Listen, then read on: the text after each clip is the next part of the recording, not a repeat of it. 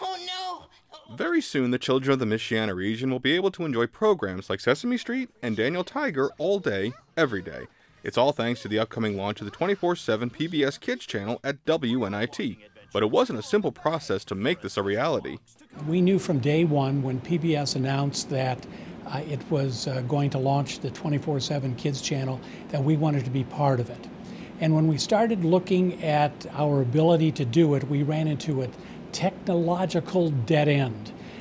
We found that our equipment, which was first generation digital equipment, was not capable of adding a third channel. To keep up with the commitment to education, WNIT worked to raise the funds to put in the new equipment.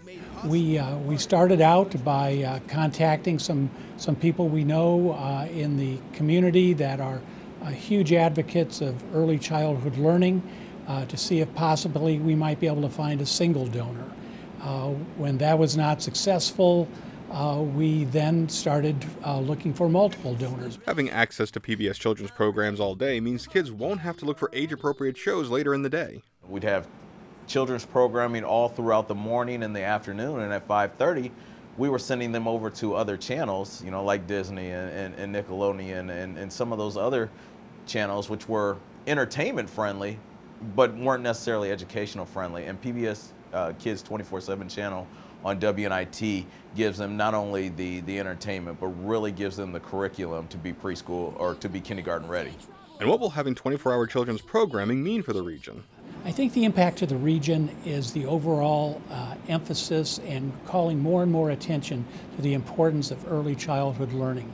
We offer this channel as a source of learning, but really our goal would be to see every child in an early learning program. There is a large amount of children in low-income homes and just children in general in our Michiana area and our total WNIT viewing area that don't have access to high-quality preschool education. And having the PBS Kids 24/7 channel on WNIT actually gives these kids a chance to really learn at the same rate that those that are in preschool are having currently. And so we're interested in building language skills and so forth. Television can be a powerful tool in that, and people always think of television actually in many ways as being running counter to education, but in fact used to its best purposes.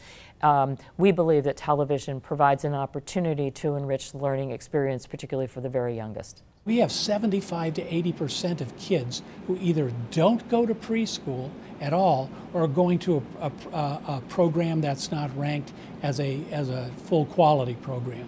So we see this channel as filling in some of the gaps, not only for the kids who do not get to go to preschool or to a program that's maybe not up to quality standards, but even the kids who do go to preschool, when they come home, they could get an emphasis on their lesson plans that they learned in school by watching the various programs that we'll carry on the channel. And kids won't just be limited to watching their favorite programs over the airwaves. They can also log on to our website at WNIT.org and visit our PBS Kids 24/7 channel page. And there they'll also be able to see a live stream of the channel. Through that, they'll be able to play many interactive games that go along with what they're watching on screen. To celebrate the launch of the new channel, there will be several events going on. These include Kids Day with the South Bend Cubs and a special event happening during this year's Kids Day in the park. We do it big every year where we always have a character, and Daniel Tiger will be in attendance that day, and he's going to help us count down to the launch of the channel at 7 p.m. The launching of the 24/7 Kids channel is meant to do more than simply provide quality children's programming. It furthers the mission of PBS and WNIT to bring education home. WNIT should stand for education. And I think this channel is a great representation of that. We have basically three pillars in our programming. We have civic engagement, we have the arts, but the most important is education. And within that education, we believe in lifelong learning. All the way from cradle to into retirement age, we believe that people should continue to learn.